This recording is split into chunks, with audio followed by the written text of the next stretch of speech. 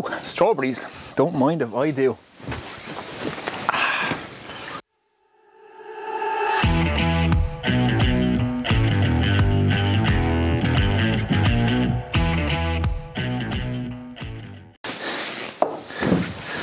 What's happening, everyone? Welcome back to the workshop. I hope you're all keeping well. Now in this video I'm going to be making a large garden corner sofa complete with coffee table, and it's a nice simple construction. This, like everything I've done for the garden projects so far, I've kept it all very basic and very simple. So this is completely made from 4x2 or 2x4 construction lumber. If you have yourself a miter saw and a screw gun, you can absolutely make this no problem, and it's twice as big and half the price of anything you will buy in the shop, and it will last you a lot longer as well. So it's really good and sturdy, it's lovely and comfortable, it's perfect for lounging in. It's also a two-piece construction, and there's an advantage to building it this way, not having our cushions continue all the way around, which I will show you at the end of the video, this in operation. Now unfortunately, in the time of making this video, the Irish weather, as always, has not cooperated, so it's been raining all week. It is June, we went from extremely hot weather to rain as soon as I built this, so I haven't been able to get some shots of it outside in the actual garden under the gazebo, which I wanted, but you guys will have to make do of me sitting on it in here in my workshop and enjoying it. So let's crack on, let's build ourselves a nice big corner sofa for the garden. And like I said, it's a super simple construction. And I actually make a pretty horrendous measurement mistake in this project, which takes me halfway through the project to realize what I've done, but it actually works out to my advantage. So you'll see that in this video as well. So without further ado, let's get on and build ourselves a nice corner sofa for the garden. Okay guys, let's crack on with building our corner sofa. Now, like I said already, I'm going to keep this a super simple build. So all we need is a drill, a screw gun, a measuring tape and a miter saw, a few screws, and we can assemble this. And it's going to be made completely from 4x2 or 2x4 construction lumber. Now this is 8 foot lengths. I bought 25 8-foot lengths, so hopefully I have enough to make a kind of a little coffee table as well for this setup. This is not planed all over, so you can buy it planed all over, which will have round edges. This doesn't, so it's a little bit rough, it's a little bit cheaper that way. It's non-pressure treated, but I am going to be painting it. I have some stuff out in my garden that's been out there 4 or 5 years, non-pressure treated stuff that I have treated every year myself, and it's holding up fine. So this just keeps the cost down a little bit. It just means I'm going to have to sand every one of these, so I'm going to get an 80 grit sandpaper on my sander, and I'm going to sand all 25 lengths before I start dimensioning anything up. Just while it's in this state, I can run the sander up and down it just to prepare it, and then we'll sand it to 120 grit. We can leave the frame, just sand it to 80 grit. That'll be absolutely fine. So that's what we're going to be using, 4x2 construction lumber. I've 25 8-foot lengths of this to make what I need. Hopefully, like I said, a corner sofa and a coffee table. So let me just show you how I'm getting my dimensions, and then we'll crack on with the build. Okay guys, let me very quickly go through how we're going to establish our dimensions for this corner sofa. Now this is going to be different for everybody depending on the space you have to fit yours in and the type of cushions you used. Now, don't give me a hard time about my cushions. My wife likes jazzy colours, that's why she went for this mosaic pattern. So it is what it is. She picked them, not me, but I think it's going to look lovely with a nice grey sofa. So this is how you establish your dimensions. Like I said, pick your cushions. You're going to build it to suit your cushions. I'm going to have this L-shaped pattern, so I'm going to build it in 2 sections. Making it in 2 sections makes it a lot easier to handle, so you can carry it around, move it around, take it back apart again. If you do any maintenance work on it, it's better to have it in 2 sections rather than one big L section, because that is too hard to carry. So our first section is going to be a long section. So measure your 2 cushions or your 3 cushions, 4 cushions, whatever length you want to make it. That's 2.2 meters that way, and this is going to be a separate section here which will just go together, and we have 1.1 meter this way, or 43 inches. Now, to establish the width of your frame, it's going to be a little bit different. It's not the width of the cushion. So I have my 4x2s spaced out here. Actually, I'll get you in for a closer look at this. Okay, to get the width of our bench top, I just have a couple of offcuts of 4x2 here just to illustrate this. So I want a slight overhang on my cushion. So I want my cushion to be slightly wider at the front so that your legs are not sitting on the corner of a 4x2. They'll actually be sitting or hanging off the edge of the cushion. It'll be a lot more comfortable that way. So it's going to be 4 4x2s, which will be the width of my cushion, spaced with a gap between them. And then I want 1 4x2 on the back here, because we're going to make our backrest off this. So essentially, my measurement for this is 540 or just over, it's about 21.5 inches. That gives me a little overhang off the front of this 4x2, and it gives me a width of a full 4x2 at the back here, because we will be building our back frame off that to rest our back against. So that's how I established the width and the length of this couch or sofa. Okay, so that's the width and the length. Now you want to establish the height. Now a standard seat is around 18 inches, so that's roughly about 460 millimeters. That's a standard, say, kitchen chair or anything like that. I want to keep these a little bit smaller, a little bit lower, so you kind of sit back into them. So I'm going to keep them to the top of my seat will be 400 millimeters or 39.5 inches roughly. And then the height of my armrest will be 600 millimeters. So that is just about 2 feet. So that's the dimensions. I'm going to keep the height of the seat and the height of the armrest at the side. And once we have all those dimensions established, we can get on and make it. Now, like I said, I've got a heap of sanding to do, so I'm going to get on and do all that sanding, and when that's done, we'll start dimensioning up this timber and start assembling this. It'll be nice and quick. Let's do it. Now, just before we continue on with this build, it turns out great, by the way, I want to thank Tradeify for sponsoring today's video. Now, Tradeify is a complete job management platform designed specifically for tradespeople, and it's used by tradesmen and women all over the world. So if you're a plumber, carpenter, electrician, painter, decorator, roofer, tiler, floorer, whatever, if you're in the trades and you're on the tools all day, you're self-employed and you struggle with your office work, I highly recommend you check it out. I'm into my 17th year as a self-employed electrician, and I use it, and it saves me countless hours every week on that office work. So it's desktop and mobile based, so iOS and Android, and it's all your administration and office work in one place. Everything from quoting for jobs, scheduling jobs, invoicing for jobs, managing a small crew through it, tying in with your accounting software at the end of the year. It just streamlines that whole process and makes it super simple to generate professional looking documents and track everything. So you don't have to carry it up here, you can carry it in your phone. It's all there on your desktop. And like I say, it saves headaches and it saves hours in office work every week. So definitely check it out and do yourself a favor. It'll all be linked below. There's also a promo code MANANDSHED, which will give you 50% off for your first 3 months. And there's a 14-day free trial, no strings attached. So you can play around with the full job management platform for 14 days. See how it works for you and your business. I guarantee you will like it and it will really help you out. So get on there, check it out, and thanks once again for Tradeify for sponsoring today's video. Now let's get back on and build ourselves a lovely garden sofa. Okay, so the first cuts I'm going to do, like I said, is for the legs / armrest. So I'm going to cut the top part of the armrest, which is going to be the exact width of my frame, which is 540 mil. That's how my one is working out. So I have 3 of those to cut. So I have a stop block set up here at 540 mil. I have multiple pieces to batch out here. So set up a stop block, run everything against it, and batch out all your pieces. That's a nice quick way to do it. Now, any boards that have knots in the end of it like this, I'm just going to chop them off because I don't want them. Again, I think I have plenty of timber to do what I need to do. I don't want to be trying to be screwing through knots or anything like that. So if you have knots right at the end, just chop that off and move on. So let's batch these out. We'll get them assembled and I'll show you how they go together.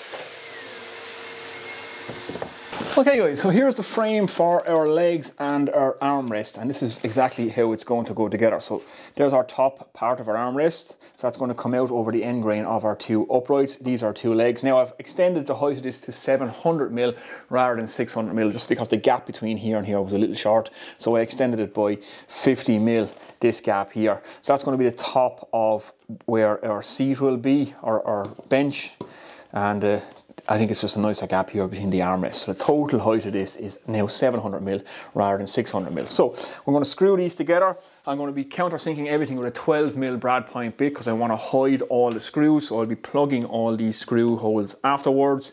So we have a cross piece here, we have a brace piece here, and then we have this piece Again, it's the exact same width, which is going to fit flush out here. And that's what we're going to fit the frame of our base or our frame of our bench top to. It'll all make sense now when we go to assemble this. So these pieces, you want to batch out loads of these because the frame for your actual bench or the seat part will have the same size cross pieces as this. It's the exact same width as the frame for your leg. So I have a bunch of them stacked right there. So when you're batching out these, cut yourself enough so you have all your cross pieces as well. So nice and simple. It's just going to screw together exactly like this. I'll get on and do it, and I'll show you all three when they're done. Actually, just before I screw these together, I should just say I'm actually going to add a small bit of wood glue to all these joints, just to add a little bit of strength. This thing is going to be sitting outdoors for a long time. So a little bit of glue and then screw.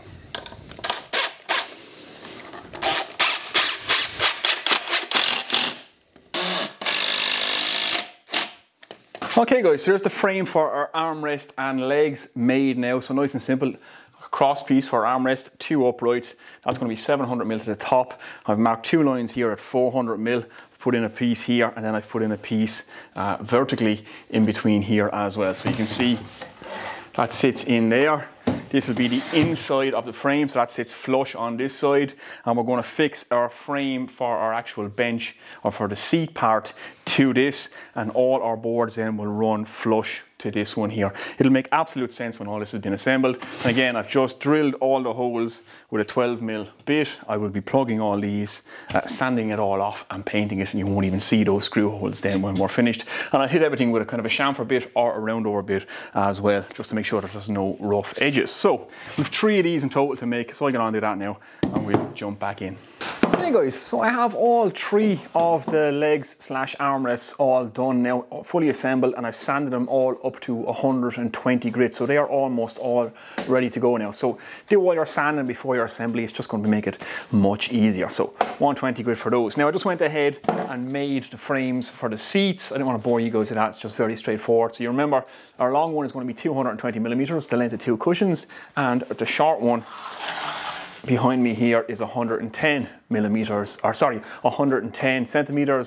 1100 millimeters, 2200 millimeters. So that's the length of 1 cushion, the length of 2 cushions, and our width, as I showed you how to get the width, and that's the exact same as the leg. So all of these cross pieces are the exact same width as all these cross pieces. So when you're batching them all out, set up your stop block and cut yourself enough to do your 3 legs and all your cross pieces for your long and your short side. So it's going to be a case of get this assembled now, but before I do, I just want to run a round over bit around these legs, top and around the bottom for the feet to stop any chip out. So let's do that now.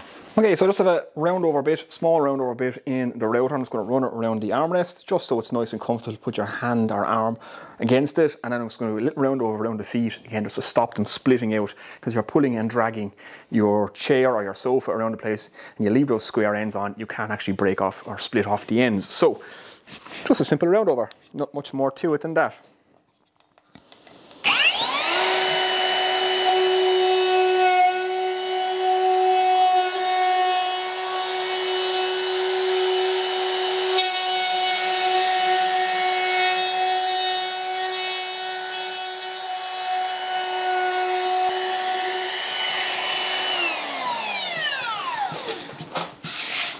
And again, just going to take these square edges off the feet, again, just to stop that material splitting off.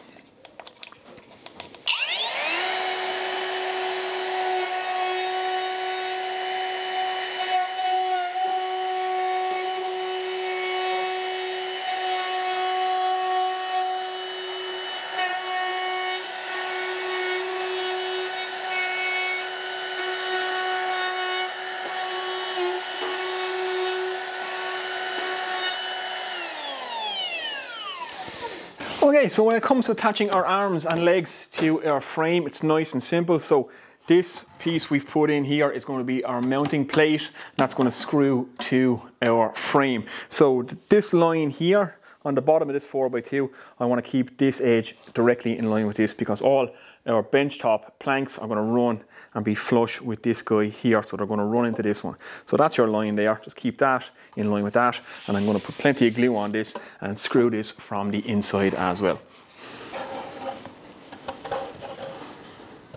So just going to get everything lined up. my clamps ready. When I'm happy with where that is, I'm just going to clamp it down.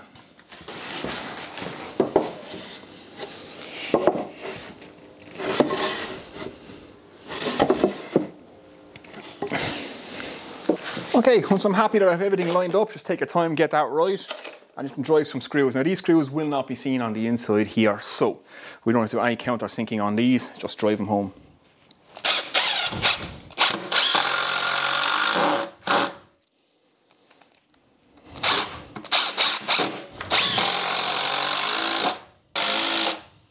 Okay, so all our armrest / legs are attached to our frame now, so just repeat that step 3 times. So we have one on that end, which I can't get in shot because it's quite long. We have one here and we have one on the end of this guy. Now, I'm going to let this section be removable. So I've just clamped it together for now, just to get the height, because obviously I can't put another set of legs here, otherwise you would have an armrest here, then you can't lie across here, which is going to be the idea. So we have to just put some legs down in here now. So rather than using a measuring tape and trying to, you know, get different measurements, just literally clamp your 2 sections together. At least then you know when it goes back together, it'll always be the correct height. Just catch your legs then and just drop them in here. So we're going to have one at the front here, right in the corner. We'll screw that in. Again, those screws won't be seen. Again, I've sanded these up and I've just rounded over the edge, and we'll drop another one in there just like that, screw that guy in place, and that'll be the supports for this. And I've also just going to put another leg in the middle right here just to support this, because it's 2.2 meters. That's quite long. Even though I've been standing on this now and sitting on it, it's not flexing, but it'll be no harm. You know, if you could have 3 or 4 people, you could actually probably fit 5 people across this. An extra support in the middle won't go astray at all, so that's probably best to put one in there. And again, it'll be hidden, it won't be seen, so it won't take away from the look. Now, you have a couple of decisions to make here at this point. Because I'm making my one completely detachable, it's not going to be permanently fixed together, I'm going to have a straight rail from here to here to tie these 2 points together. Now you could do the same on the back here. I see loads of people do that. They're quite comfortable, there's no problem whatsoever. However, I want to put maybe a 10 or 15 degree slope in the back of my one. So this side is going to have a sloped back, this side is going to have a straight back. That way you can lie here and you can stretch out across here if you so wish, and you have a nice little slope at the back to lean against. So straight side here, sloped side here. If you wanted to do a slope side all around, you would have to rethink how you're going to do this, because you'd have to match it all in. That's all. This is nice and quick and simple to make, so that's what we're going to do. So let's crack on and do that. Okay guys, I have made a major mistake in my measurements. Obviously when I set up my stop block, I didn't set it at 540. For some reason I set it at a different mark that I had made, which was 700. So I was looking at this and I was thinking to myself, that is actually quite wide. And now I put the cushions on it and I have a major gap back here. However, this is actually going to work to my advantage. So we're going to think on our feet and we're going to solve this problem. So I'm putting a sloped back on this side of the chair. So what's going to happen is the back of this is going to slope away. So that's absolutely fine. We still have a nice width for your legs, and we have a little bit more room now to slope it back here. So I can now, because I've made them actually wider, I can actually slope this area too. So it just means you won't have a rail that runs straight from here to here. The rail will actually be behind the cushion where it won't be seen, and you have a little bit of a cushion sticking out in this corner here. But that doesn't matter because nobody can really sit into this corner anyway unless you're lying down, and it doesn't obstruct you when you're lying down. So that's quite embarrassing. I got a bit of a shock when I took out my measuring tape and said, hold on a second, this looks a bit wide, but we're actually going to use this to our advantage. So it is now 700 millimeters in width rather than 540 millimeters in width, and that is a major difference. So let's crack on. What we have to do now is cut all the long boards. I'm going to set them down. We can't fix them in place yet, and then we're going to see how we're going to make the backrest. So I always own up to my mistakes on this channel, but when we make mistakes, if we think on our feet, there's always a way out. Let's crack on. Okay guys, so I have all my planks cut for my bench now, so that's good to go. Now I can't fit these yet. I have to sand all these up to 220 grit, and I also have round over all the edges, so there's a good bit of prep work before I fit these on. Now, the solution I've come up with, obviously I have a gap back here, so what I've done is I've cut a few blocks with a 15-degree angle, top and bottom. So I just have them screwed in place temporarily now just to see how this is going to work. So I'm going to fix these to each of my cross pieces. So I think it's actually going to work out quite well. It actually gives me a nice bit of space on the sofa now. So if I drop in the cushion, that cushion is going to sit nicely there like that. And this cushion then is going to sit just like that. And it actually gives me a nice bit of space on the couch with a nice backrest to lean against. So that's exactly what we're going to do. It's actually going to work out quite nice. It's going to be nice and comfortable. I think it's actually going to look better. So whether that was divine intervention or I actually knew what I was doing all along, which I doubt, it's actually worked out in my favor. So happy days. Now, like I said, I have to get on now and do a good bit of prep work on these before I can fit them. So I've got to take everything back off. I have to paint this frame now first, because if I put the stuff on, then I can't paint the frame. It's just going to be impossible. So I have a good bit of work to do. I get on, paint the frame, sand all these up, and we'll jump back in. So it'll probably be a day or two later for you guys, or for me, but a few seconds for you guys. Okay guys, quick update on exactly where I am. I've kind of done all the boring stuff off camera. It's just a hell of a lot of sanding and painting. So I've painted the frame and I've sanded up all the bench planks, and I've also just hit them all the way around with a round over bit as well. So I've done all that off camera because you guys don't need to be looking at me sanding and painting. Now I've also just fit the uprights for the backrest, and again remember we cut these two angles at 15 degrees. So 15 degrees is a nice angle to lean back. If you don't want to lean back too far, 10 degree is another good angle, but I wanted these to be kind of lounge chairs that you really just kick back, chill out and relax in out in the garden. They're not for sitting up eating around a table or anything like that. They're literally just for sitting back, reading a book and chilling out. So having that nice 15 degree angle on the back is the way to go. Now obviously my design has changed because of the fact that I made that measurement mistake, but I'm still pretty happy with how this turns out. Obviously I'm going to have a bar or a top piece on this now that goes like that. That's going to finish like that. So these are essentially two independent sofas that come together, and you can lie along this way as well. So it's a little bit of a design change. This now doesn't all tie together, but it's no big deal. Like I said, it's still going to work out pretty nice. Now the only thing I'm debating whether to put planks across the front like this or ones in between the uprights. I might even think about putting 4x1s across here, just two of them, and then finish the top off with a 4x2 just like that. That's kind of my thinking at the minute. I haven't quite decided because again I'm kind of changing the design slightly because of the measurement mistake. So that's the decisions I have to make, but that's just where I am at the minute. So I sanded them up, rounded them over. They're not fit in place yet. I have to paint all these up now. Then I got to make a decision what to put on the back. So that's the next thing we're going to do. So let's crack on and do that. Actually, just before we move on, I just want to explain exactly how I fit on the uprights for the backrest. So you can see I have a toe screw right here in all of them, and I've also screwed them through the base. So I've screwed them through the 4x2. So I've drilled these and drove 100mm or 4-inch screws up into this, and they are glued as well. And the end ones are also screwed into the armrests, so they're good and supported. So on both ends of the big one, both end ones are screwed into the armrests as well. So they're good and strong. They'll support a good bit of weight, and that's happy days. And they'll all be linked together anyway with some cross pieces, so they will be plenty strong enough. So that's how I did it. Toe screw in the front, 2 screws up underneath, glued in place as well, and the end ones are screwed to the side as well. Okay guys, I've progressed on a little bit further. Again, it's just all the boring stuff and I've done it off camera, so just to give you guys an update, I've painted everything now, but I painted all the planks before I fit them. It's just a good idea so that you can paint the underneath as well. Otherwise you're going to make it really, really hard on yourself. Now, I've decided for the back here to go with 4x1s, so that's going to work out really well. Like I said, my original design idea was to have 4x2s in between each of the uprights, but this actually works out better, and it's going to push my cushions just a little bit, an inch forward as well. Again, I'm trying to account for that little measurement mistake, but it's actually worked out really well. This long bottom and the 15-degree back is super comfortable, especially when the cushions are on it. Now, obviously this rail doesn't run all the way around, and normally when you see people make these, they would tie these two rails together. But again, this has worked out really well, having this right here, and when it's it's all assembled and the cushions are on, I'll show you exactly why.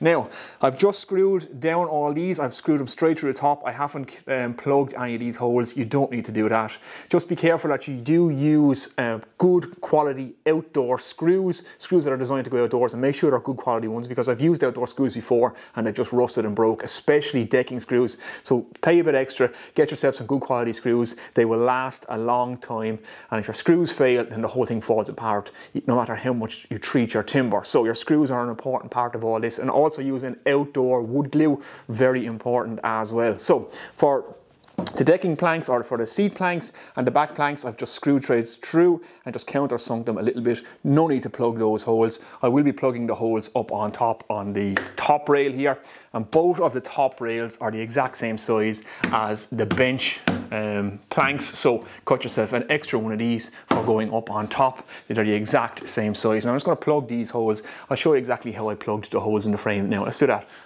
Okay guys, so when it comes to plugging the holes in the frame, I'm going to plug them on top here because these will be visible. All the screws in the bench and stuff, they'll be behind the cushions, they'll never be seen, and I've just plugged the ones in the frame. So how I did it, again, like I said, I just drilled a 12mm hole, drove the screw down through it, and I've went and just made my own plugs. You can see them there. So you can get a plug cutter bit, you can get them any size, put them into your drill press and you can cut them out. Then take your piece to your bandsaw, run it down the bandsaw, and they all just fall out. Now, if you don't have any of those things, don't worry. When you're picking up your timber, just get yourself some dowel, some 10mm or 12mm dowel. It'll be just like a pre-made plug for all the work. Chop it into pieces and you can plug all your holes. So then it's only this little case of, get a little bit of wood glue in there. And I'm using Type Bond 3 because it is water resistant and is suitable for outdoors. And just tap in your plug. Simple as that.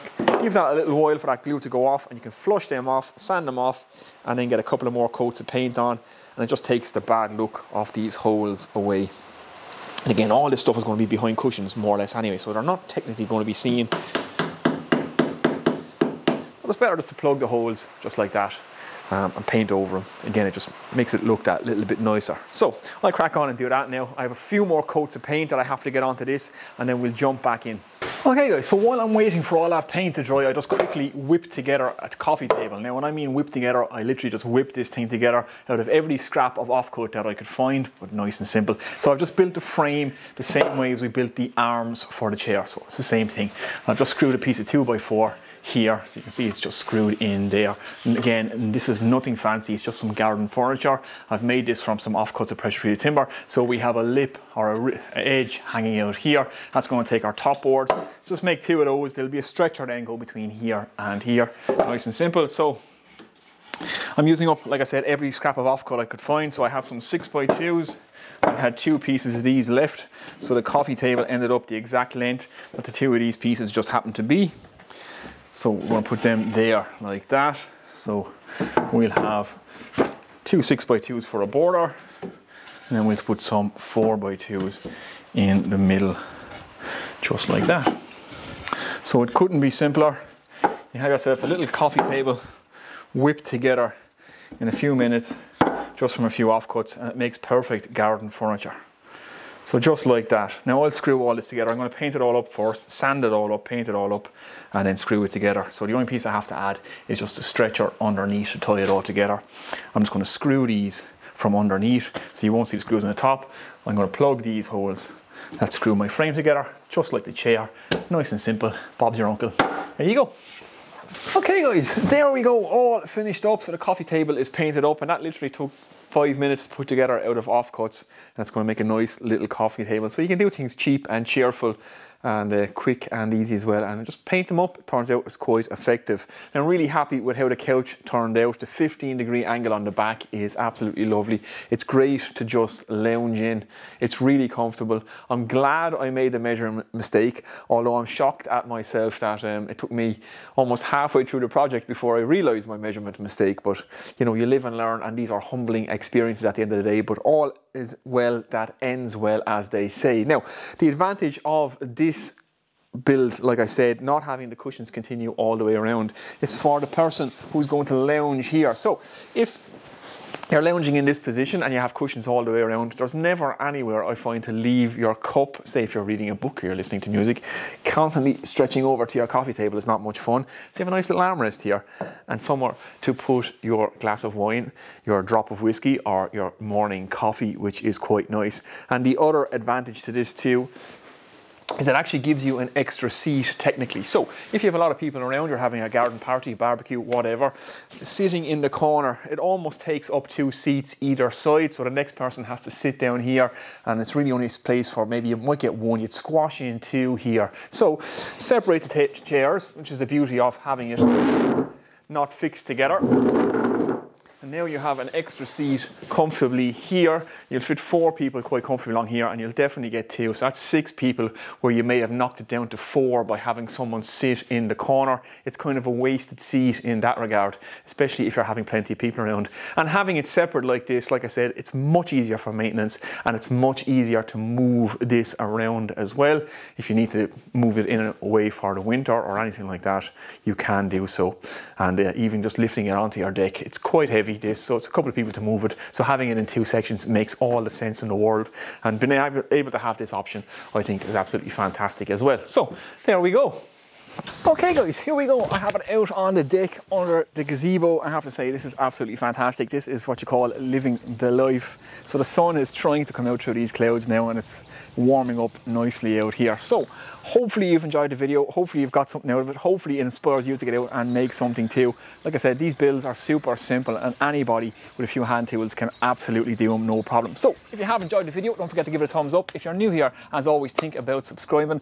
Comments and questions below, let me know what you think of it. I would love to hear from you guys as always, and I try to answer as many comments as I can. So that's it guys, I'm going to leave it up here now. I think I'm going to go in and grab a beer, throw the feet up, eat a few strawberries.